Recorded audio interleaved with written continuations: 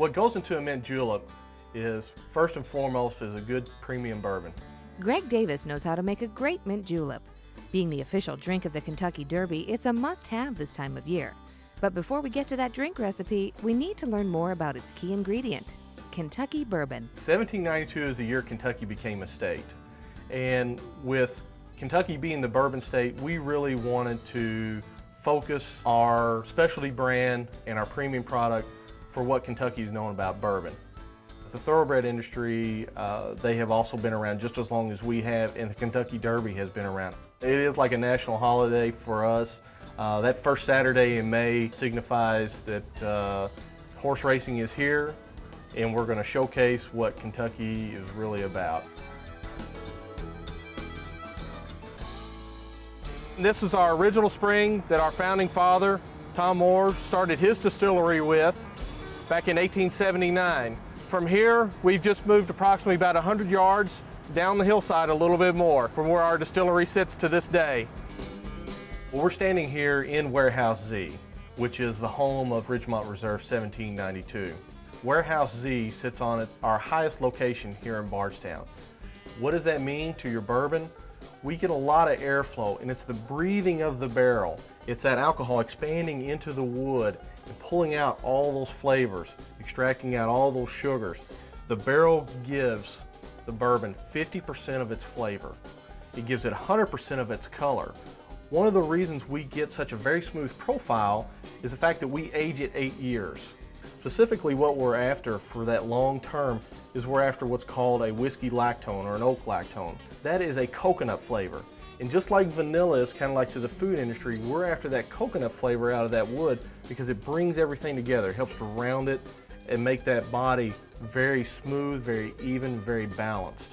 We use a very high percentage of rye and malted barley in 1792. Now, what does rye do for your bourbon? Forget what you know about making rye bread. We're not making bread, we're making bourbon here. Rye provides that real nice, ripe fruit character. There's not one flavor that overpowers the next. Everything flows together. What we're doing now is we're getting ready to remove the bung in a very traditional fashion before power tools. And again, you know, you gotta remember, we've been around for over 127 years. So what we're gonna do is we're gonna roll the barrel, let the alcohol slosh up on the bung. What we're trying to do is we're trying to wet the bung. We're sweating that bung so that as I prepare to take this hammer, that bung will eventually just pop right out. Now, it will take a couple of hits to knock that out, and again, that's what we're doing, is we're wetting that bung, or we're sweating it by rolling that barrel back and forth, prepping it to come out. And believe it or not, this is the way these guys have done it for years before me, and will continue to preserve this traditional technique for time and time again. We're in our barrel dump room right now. As you can see, the man behind me is working on drilling out the bungs. You see, we've automated just a little bit over the time. He sticks our air tubes in, and as the barrel comes forward, it begins to rotate over, and all the alcohol begins to pour out. Now that we've learned the story behind the bourbon, let's get back to that mint julep recipe, shall we? We're going to start out with about 2 ounces of bourbon, 1792.